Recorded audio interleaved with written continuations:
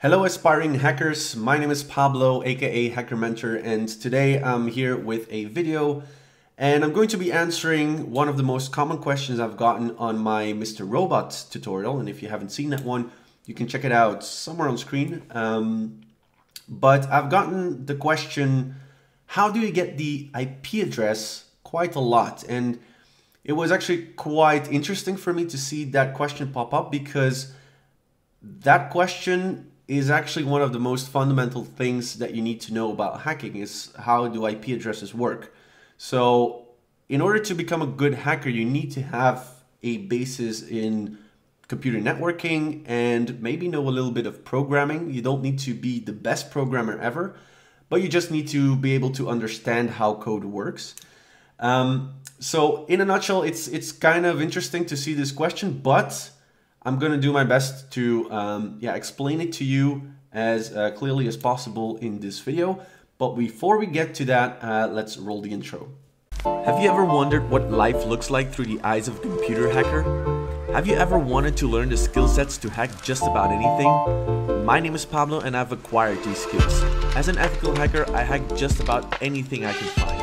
Allow me to take you on a journey through the world of cybersecurity to teach you everything it takes to become a successful computer hacker. Ready? Let's go.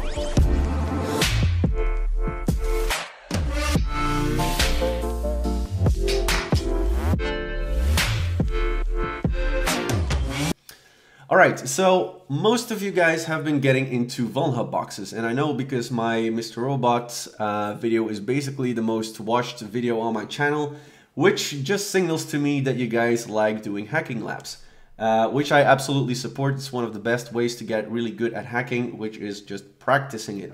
You're not gonna get good without practice. This is just how it works, right? But today I'm going to show you how you can actually find an IP address, what the theory is behind it, and so on and so forth. So before we get started, I actually want to talk about what is an IP address, because we of course know that every computer has an IP address and every internet connection also has an IP address. But what's the difference?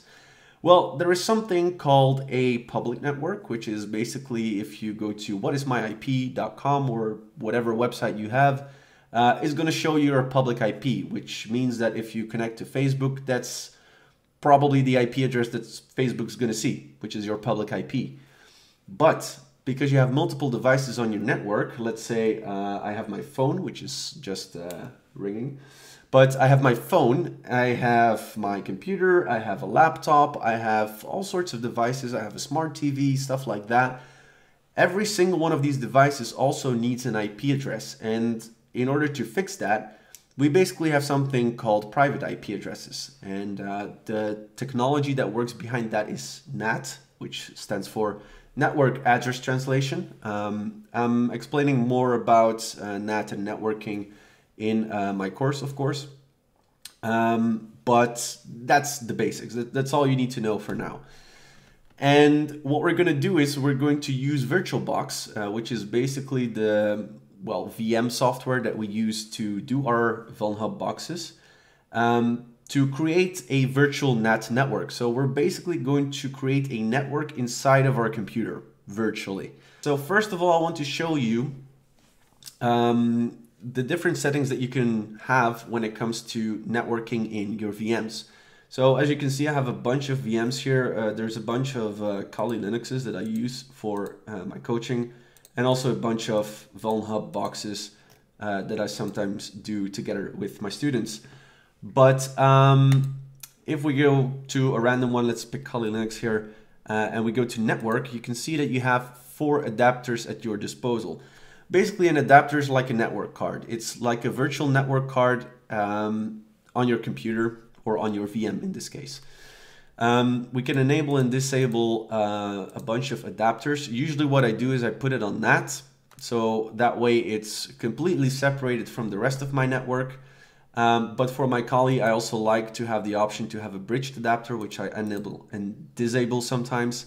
But basically what this does is it routes the connection through your physical connection. So here you actually select your network card. So mine is set to my Ethernet connection.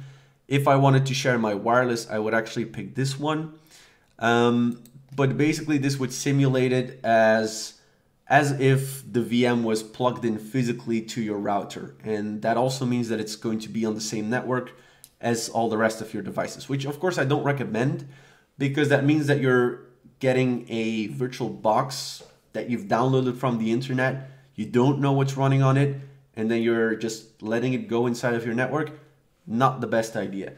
However, what you should do is you should create a virtual network inside of VirtualBox, a virtual NAT network, which is exactly what we're going to do, because what we can do then is we can take both our attacker box, which is going to be Kali Linux, and our victim box, which is going to be whatever box that you've downloaded from the internet, and we're going to link them together.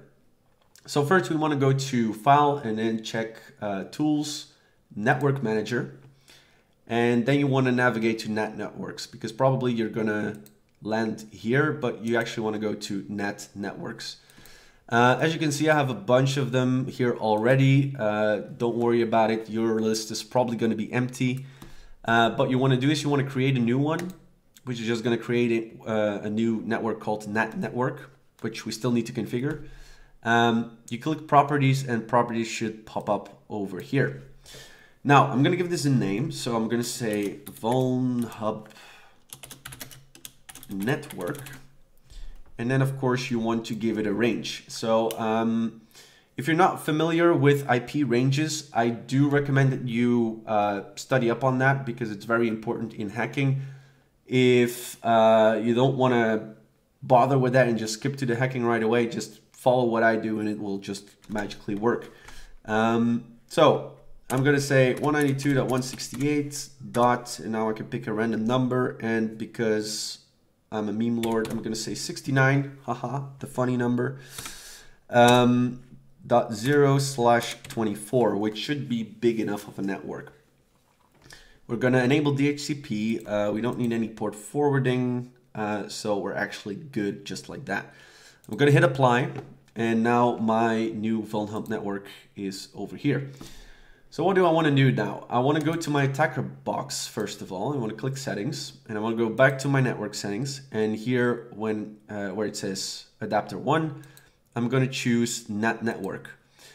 Beware though, because there is NAT and there is NAT network. They are both very similar, but the one that we actually want is NAT network, because that gives us more control over what happens. So I'm going to go to VulnHub network, which is the network I've just created. And all I need to do now is click OK. So I've done that. This basically means that my Kali Linux box is now inside of that virtual network. Now I also want to go to my VulnHub box. Let's pick a random one again. Let's take Chioptrix, for example. I want to go to settings. I want to go to network. And here I want to choose NAT network and VulnHub network, just like that, and click OK. Now do beware though, because some boxes will actually tell you, but you need to check the VulnHub page. I cannot tell you for each and every box, but some have a fixed IP and they need to be within a certain range. So what you can do then is you just look up what kind of range it is. So let's say that the VulnHub box you downloaded has the fixed IP of 10.100.100.100. Basically what you're going to do is you're going to get that IP, you're going to copy it, or cut it in my case, and you're going to paste it in the IPv4 prefix. You're going to take the last number, change that with a 0, and then do /24.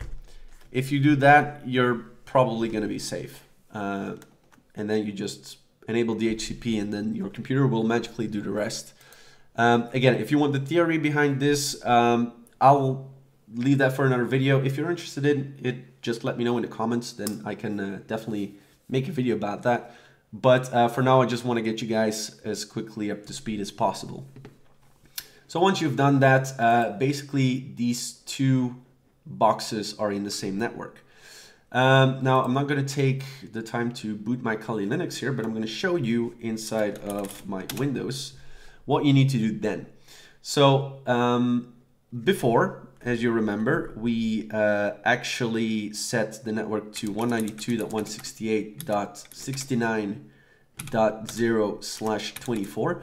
This is our range. So this means that every single computer that we put in that network is going to have an IP address that starts with this and is going to go from 1 all the way to 254, right? So knowing this, we need to, of course, know which one is our attacker box and which one is our victim. Now, if you are in your Kali Linux, you open up a terminal. Basically, what you want to do is you want to type in ifconfig, and that will give you the IP address of your Kali Linux box. I'm going to do the same for my network here, ipconfig. And as you can see, if I scroll up here, my Ethernet adapter, this is my IP address internally, of course, my internal IP address.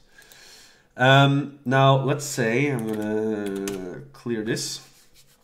Let's say that I want to get to know what the IP address is of the victim, and it's not showing anything on screen. Of course, we need to hack it, so we don't know anything at this point.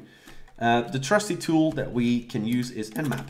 So when we use Nmap, it's basically a command line tool that is built into Kali Linux already, which will let you scan a network. And once we do that, we just need to say Nmap and then just give it the range that we want to scan, which was 69.0/24. This should be enough. I mean, there's a lot of things that you can do with Nmap, but if it's just to find the IP address of the target box, then this command should be enough. Once you do that, it will show up it will show you a couple of IP addresses, and then yeah, basically you need to check which one has the correct name of the box that you've downloaded, and yeah, the IP will just show. So I hope that answered your question. If you want to see more like this, if there's anything that you want to see when it comes to cybersecurity or hacking, please do tell me in the comments, because I'm actually looking for a lot of new ideas as to what kind of content you guys want to see, because there's a lot of things I can do, but I'm not entirely sure what you guys enjoy. So let me know. Let's have a conversation. And yeah, other than that, if you want to learn more about networking, I'm also going to put my website down below. What I do is I have a couple of courses, and I have one mentoring program where I teach people how to hack, basically, and everything around hacking. So if that's something that you find interesting and you want to have some more streamlined content rather than the stuff that I put on YouTube, which is just random videos here and there, you can go check that out, and I hope to see you there. So without further ado, this was it for today, and I hope to see you guys in the next video.